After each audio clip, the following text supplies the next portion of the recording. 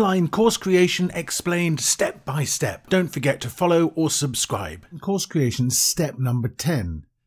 I want to talk to you briefly about launching your course. Now, course launch day is really exciting and it's fantastic when it arrives, but actually you need to have done quite a lot of pre-marketing and a lot of telling your audience before your course launch day comes along about your course to get them excited about it. So you need to have a course launch plan. This excitement, building the anticipation of your audience before your course comes out, is very important so that when it does come out, people are ready to look at it carefully and decide if they want to buy. So do tell your audience, your tribe, your followers on social media that the course is coming.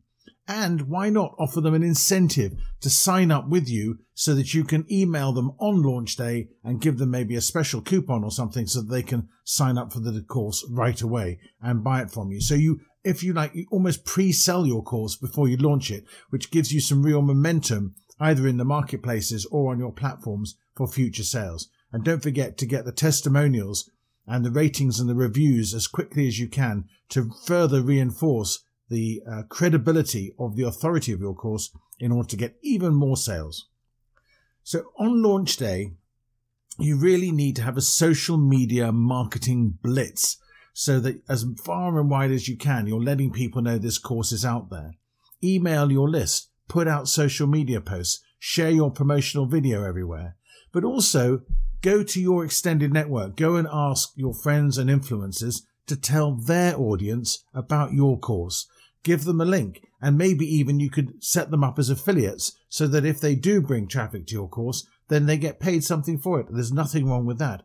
The more you can do to give your course early momentum, the more sales you're going to get, obviously on day one, but also in the long term as well. What this really means is you need to create a process that time and again you can reuse for each of your course launches.